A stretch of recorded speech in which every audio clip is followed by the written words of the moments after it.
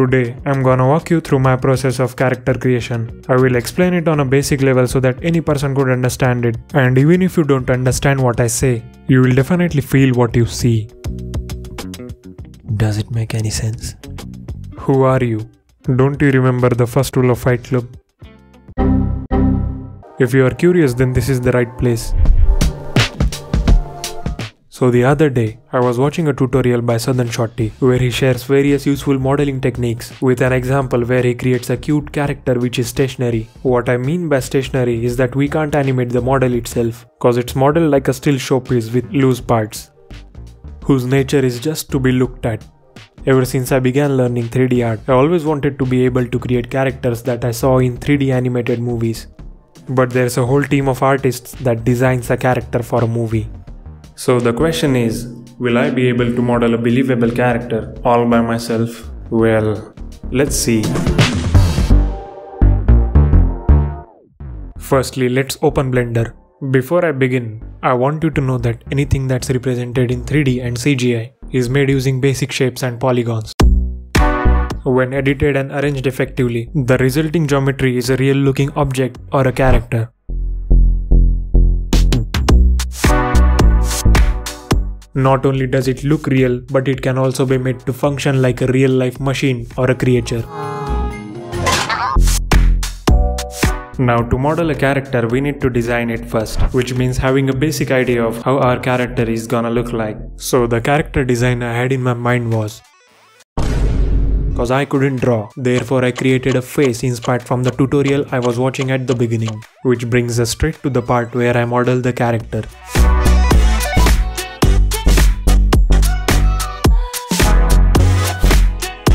To make a well-functioning character, I need to make sure that the body I model is made using equal-sized faces or quadrants, which results in uniform deformation. I blocked out the overall character with basic shapes, then added geometry to shape its body parts like hands, feet, and neck. Later, I duplicated few polygons in the upper body and shaped it to look like a shirt. Same way for the trousers. I also modeled shoes by simply subdividing a cube and extruding bunch of faces.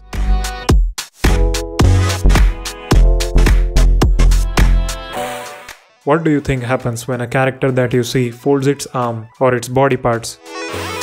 The underlying polygons change its shape according to the movement, hence the term edge flow, which refers to the flow of polygons around the areas that fold or change shape. Having a good edge flow results in real looking animation. Oh, I need to work on his butt. Okay, so I shaped his cute little butt. It isn't anatomically accurate, but the belly and the butt make a perfect balance. Mouth and eyes are crucial parts when it comes to modeling a character, and I didn't even have a specific reference, so I took a look at my own face and applied it on the character. Further, I added hair particles to the crazy shapes you see on his head. And now we texture our character, which means coloring it in an advanced way, which you would never understand. It's so complicated that if you consider our 3D model as a paper mesh, tear it apart, lay it down, do a little bit of painting. You can also do it in a better way and throw it back. We get a skin texture. By the way, the method is called UV mapping. Next, I assigned basic materials to the clothes, eyes and shoes. Told you, you won't understand it. And here comes the part where we give our character the ability to stand and live his own life. It's called rigging, which refers to adding bones and controls to the body to further animate it. I created a skeleton according to the proportions of our character, selected all the objects in the scene, and parented it to the armature. And it's time to test our rig. Wait, what? His pants are tearing apart as you move his bones. I can see that. I have to weight paint my character, which means manually assigning parts or vertices of my model to its corresponding bones. Previously, I did it automatically, which caused errors. Okay, so now the rig seems to be working perfectly fine, which means we can animate our character. Now below here is the timeline. If I play through it, we can see our animation in real time. But I haven't given any motion to the character yet.